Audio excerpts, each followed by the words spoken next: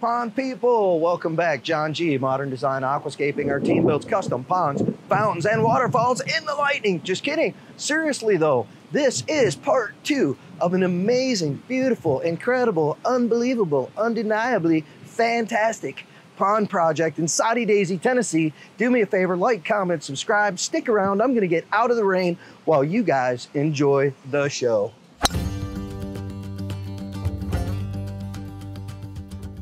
I'm thinking, I know this puts us far away from our power source, but if we dig this down to the right height for the aqua blocks, gravel, and a thin layer of water on top, we can go back the distance of the aqua blocks and then notch down for the vault into the back of it and do a normal vault drop like we do in the pondless waterfall. That'll stop it from lifting up that extra 6 inches of the vault height. So push back, paint out the square of the blocks, cut that out. We'll just dig this in, enlarge this edge of the pond, and then sink the vault and rock back around it. It doesn't really matter what it ends up looking like over here because it's making the pond bigger instead of smaller. Yeah. I think that's the end goal for me. I know we got the extra rubber, we're over delivering, we're learning from our mistake. It's not really a mistake, it was, tried something new, there it is. Works fine. This takes up half our deep section. It's gonna take some time, so let's just make the time, do the deed, and hey, you guys let us know what you think. You can see what we did over here, how much of the deep end it took up. You're gonna see the change that we make over here. You know, there's some things about this because usually when we put the pondless vault in, we draw the water in close to the skimmer box to make the skimmer work better. Now this isn't gonna take away from the functioning of the pond because the skimmer normally pulls the water that it pulls. Anyways, a lot of ponds don't even have a jet system. So when it comes down to it, we're gonna pull water in here and it's gonna come out of jets over there. We're gonna have waterfalls coming down here that are going in a skimmer. It's changing up the flow pattern the way we had initially thought it through. But anyways, you guys give us feedback. Let us know what you think. Do you think it was a waste of time? Do you think it was a good idea? Do you think it was worth the effort? It's gonna cost us about 2.5 hours to make this change. And I think that it's important. These people paid a lot of money for a really nice modern design project. And at the end of the day, I need to know in my heart that we gave them our best. So that's what we're gonna do. We're gonna get busy. Some of us are already getting busy and some of us are still talking to you guys out there in the universe. So I'm gonna join this fellow.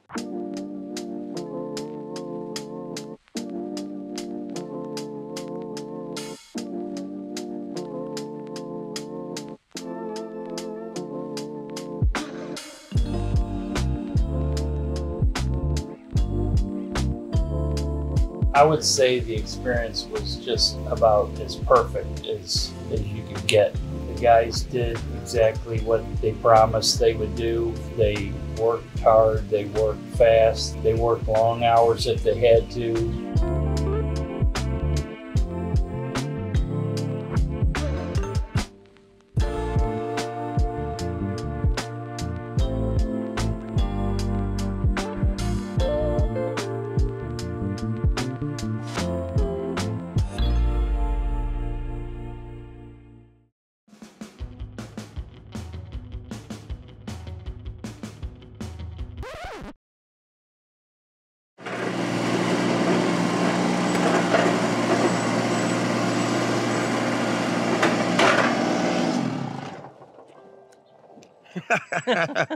What's happening? Morning to you. Morning. Tell me a story. All right, folks, where are we gonna start? We got a lot of stories. I don't know, I'll just sit right here and you tell me whatever you want to tell me. All right, guys, so this is our fish cave over here.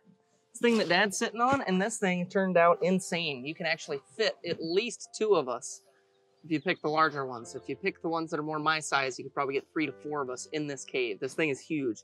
We've got like more than 2 feet of clearance in this spot. We've got lights coming in the back, but one of the weirdest things about this, we had the spot picked out, we had it dug originally for the cave, and coming in here building to it, it got a little more clearance under it than we wanted. So one of the biggest challenges I think we're gonna have is naturalizing the top of this stone. It's gonna be pretty fun. I don't think it's gonna be that challenging, honestly. But when water level fires up, we're somewhere in here, all the stuff in the stream, when that pulls down, we're probably gonna have exposed top of our fish cave rock. And that's right where our waterfalls are coming in. So doing some nice cresting stones and probably some aquatic plants, potentially a piece of driftwood, because this is now going to be what looks like additional stream. So when the fish go into their cave, it's literally gonna be like they're swimming underneath of the stream. It's gonna be buck wild. It's gonna be super cool. And I gotta be honest, when I first looked at it, I thought we could have done a little better on the construction end of things. I thought we could have sunk this down another 8 to 12 inches and had a different scenario. And after listening to him explain about what he's thinking with it, I'm super excited to see how this thing's gonna turn out. So today, man, we got the team going down here. I feel like everything's detailed out. We're getting lights put in. We made the change with the intake for the jets, and I am so happy about the way that turned out.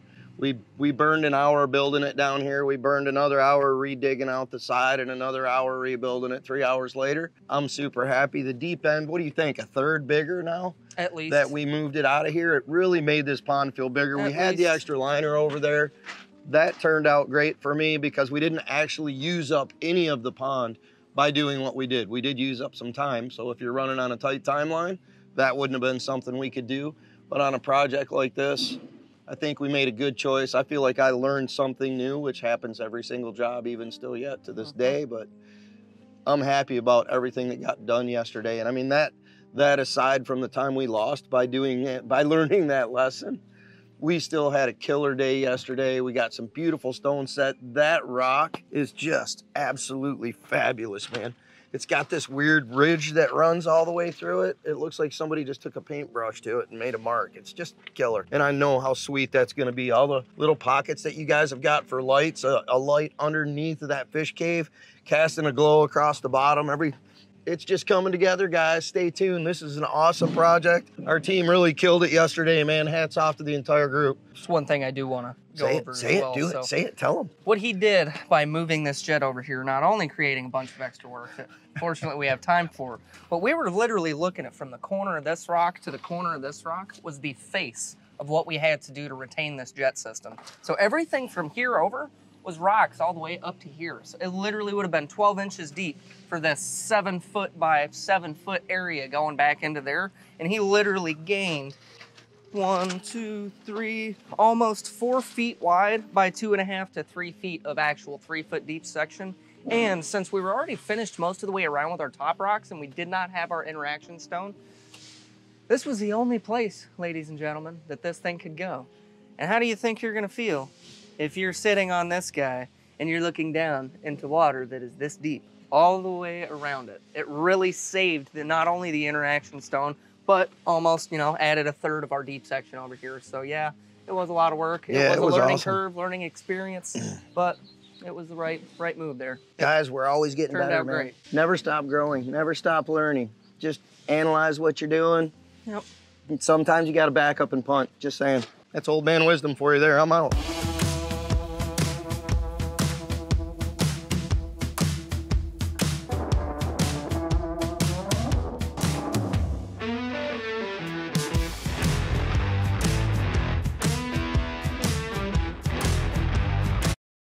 The side of Nick's face.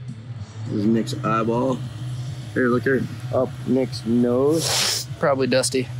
You're probably dusty. Everybody wants to see that Nick's face. Yeah. And the crazy hair thing. I don't know what you call that. A swoop.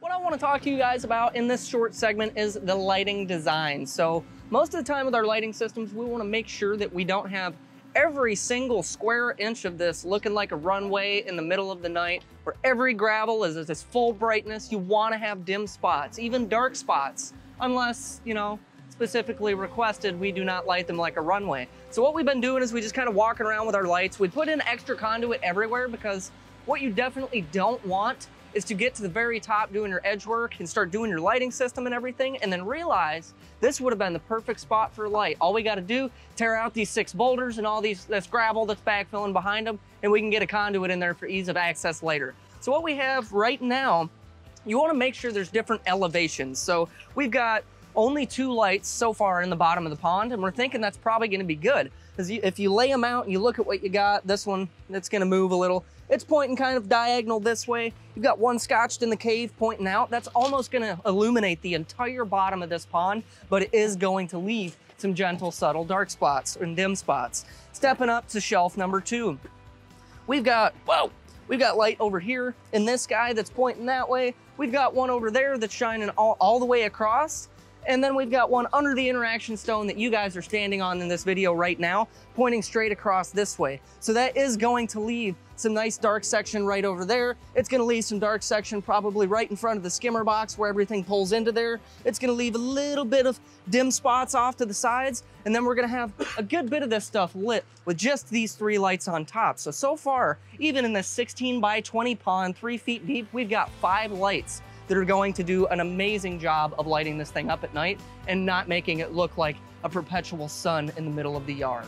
So we're gonna get onto these lights, get final adjustments, show you guys a little about what we do in the cave and opportunities that you can have to make these lights even cooler before the pond's filled. It's a lot harder later. So get your plan together before you fill it up. Always, if you can, conduit's not that expensive. Sleeve in some extra conduit in spots you think you might need lights, because we're only probably gonna use half of the conduit that we put in here to actually put lights in. We just wanna have the availability later. So yeah, get lighting.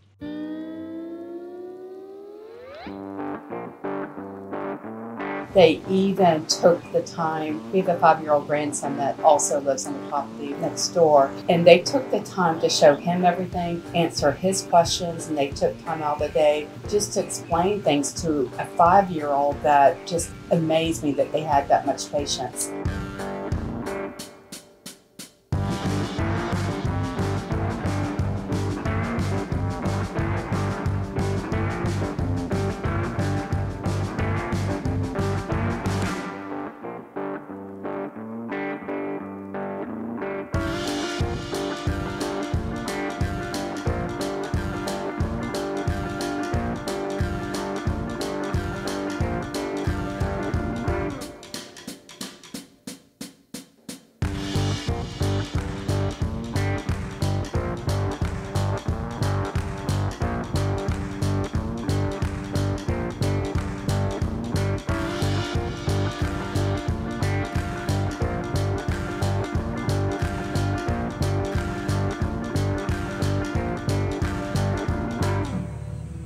Get out of here!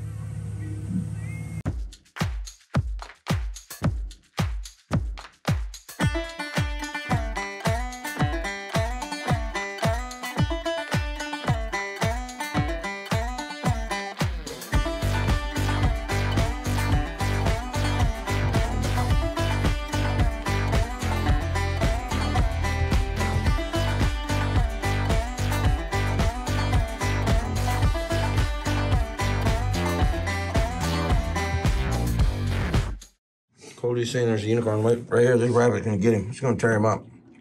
He's going around the corner. And that thing sure is slow. The rabbit's gone into his garage. Cody's going in for the kill. We're having rabbit nuggets tomorrow for sure. We're about to see Cody fall backwards and then get dragged. Right. All right, guys, so we just wanted to share with you guys a little bit about what goes on in these projects, random little things that are going to take a lot of time.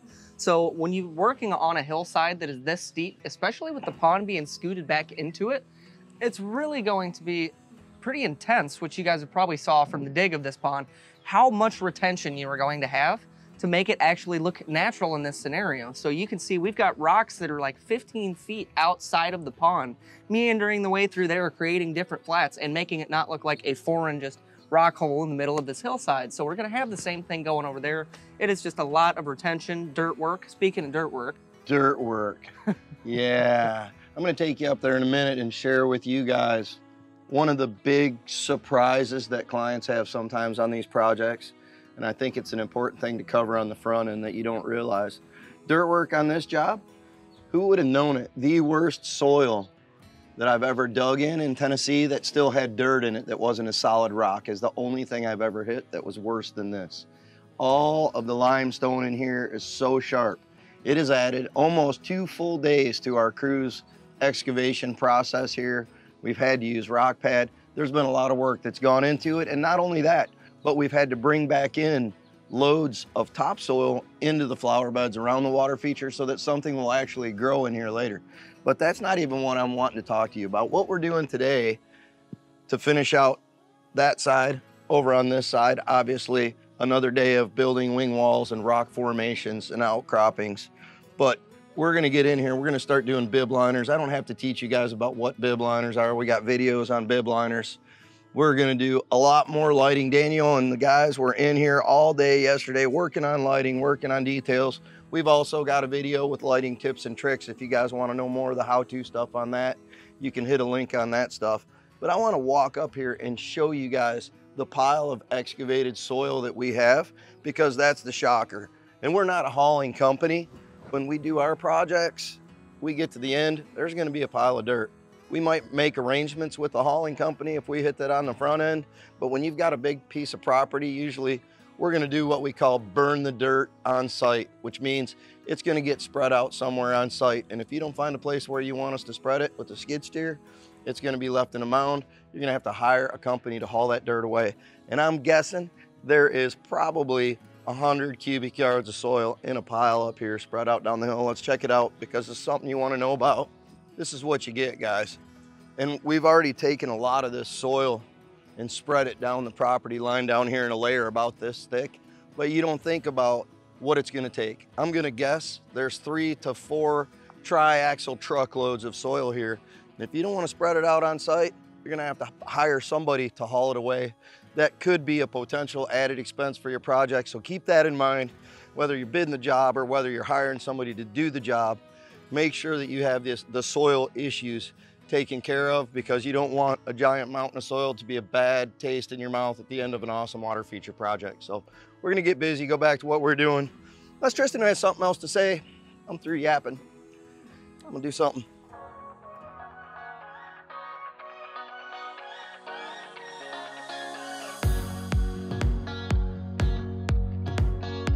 The thing that surprises me is every day you go out there, you see a different view of things, and you see where they actually took time to place things, you know, because when you see it for the first time, you're just overwhelmed by the big picture. But as you walk around and interact with the feature, you see a lot more little things that are fun surprises, you know.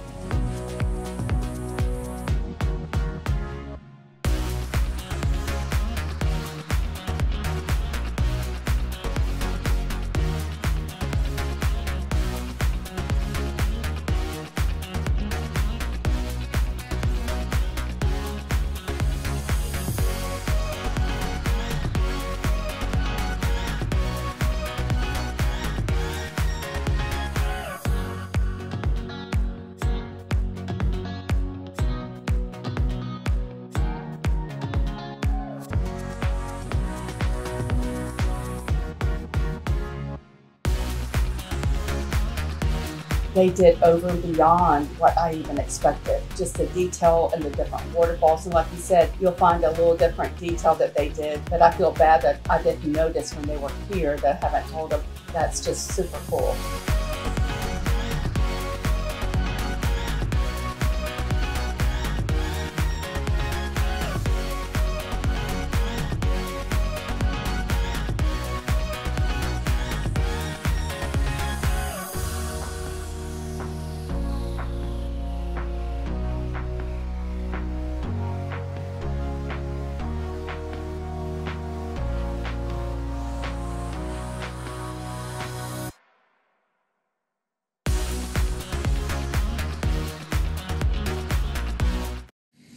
I just had to check in and see what was going on over here with you guys. Checking the camera. Yeah, check the camera up there, buddy. Huh. Yeah. Huh. Yeah. It's a weird letter you got there. Yeah. Letter named Daniel. Letter Daniel. That's right, buddy. All right, well, it's madness. That's what I gotta say, it's madness. It's our last day. We got so much detail stuff to get done. I'm gonna let Tristan talk to you guys about all the stuff that he and Cody and Daniel did. The team was just going in every direction yesterday. This is our last day to finish, clean, edge check, wrap it up. I gotta rake and move rocks and all this other stuff. There's the extra 10 tons of boulders that we got. Guys, we bought a lot of extra rocks so that we have variety.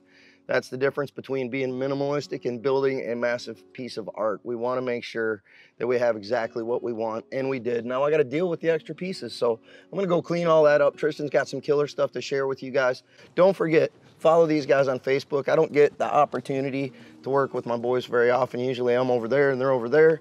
This project's been really cool, and I've enjoyed getting to see what you guys do, and I love what you're putting together. I'm going to go rake dirt and let you guys put the last bit of magic touches on this and finish this puppy up. So like, comment, subscribe, do the Facebook thing with them, because Tristan does some cool live videos along the way, and he'll share what's happening with the boys in his neck of the woods while I'm gone in my neck of the woods. John G out.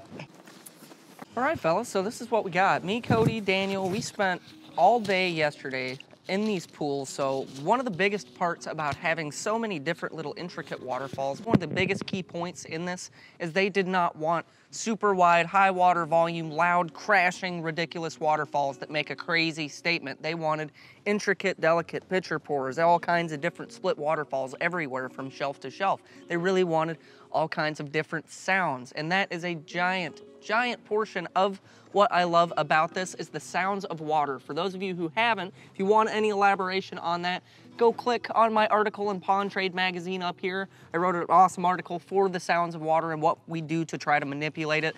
But really in this scenario, it's not that difficult, guys. We've got a waterfall there, there, and there just on this shelf. We've got different depths of water. It's going to create the most amazing song from these waterfalls. But to do that takes so much work. We literally spent all day yesterday, and I'd like to say that we're finished, but we're not. We've got touch-ups we still got to do. We got spots where once we saw the water moving with some low flow, we knew we needed to add a rock and foam that in to push the water off to another side to get it to go where you need to go.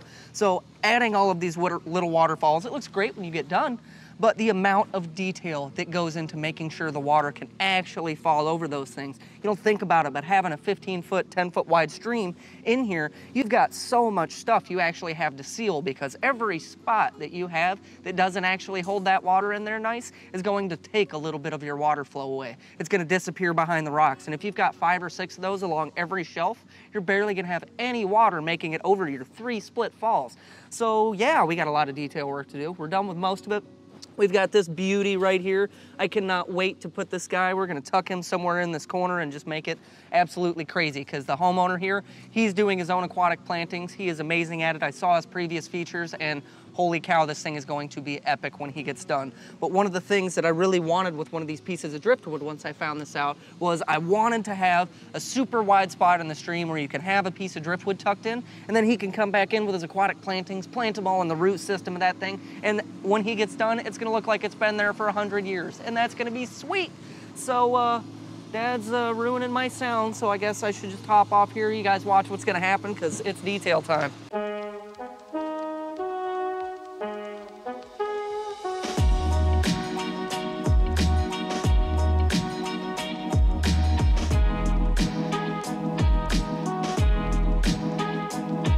Had bad experiences with builders and other contractors, but these guys, I'm telling you, I would highly recommend them. You're going to have a good outcome.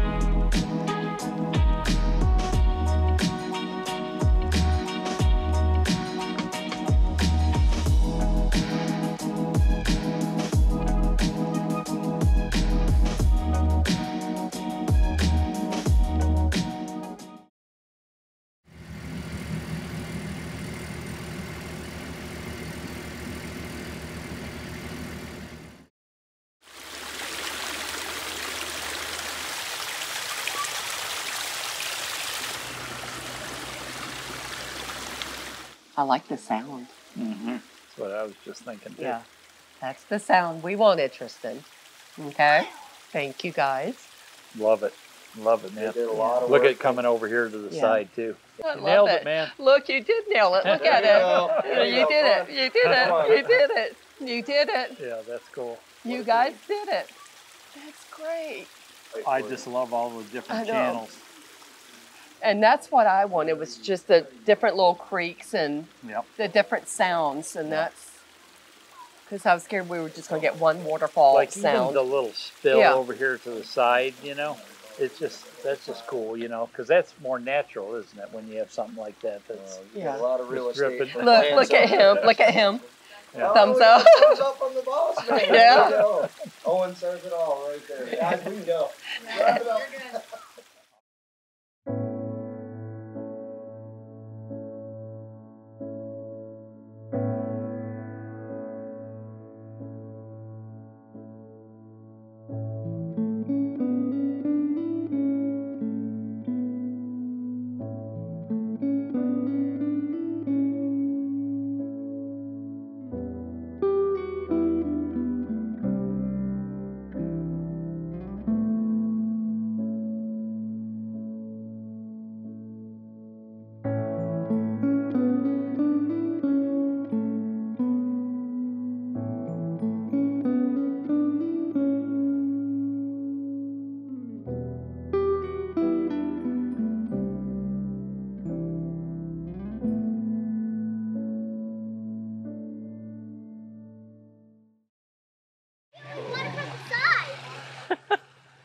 I don't know, man. That must.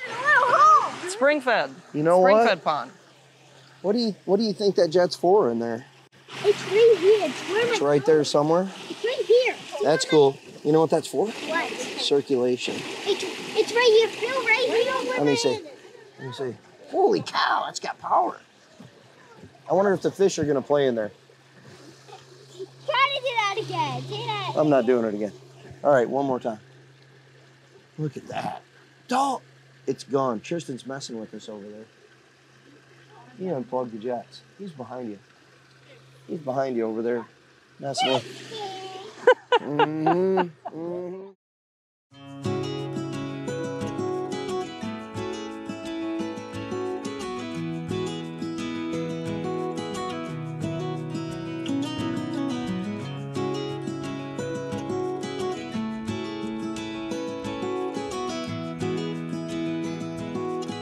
First thing I want to do, shout out to the entire team. I'm telling you what, man. Cody, Hunter, Daniel, Tristan, Nick, ditch witch operator. That's you. Yeah. I know.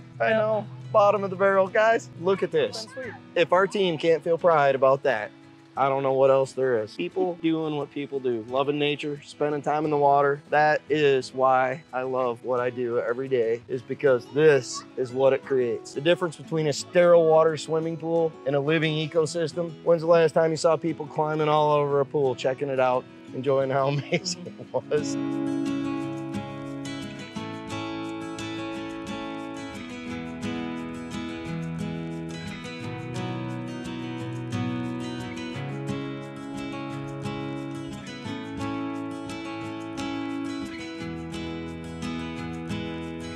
I gotta say, like, comment, subscribe.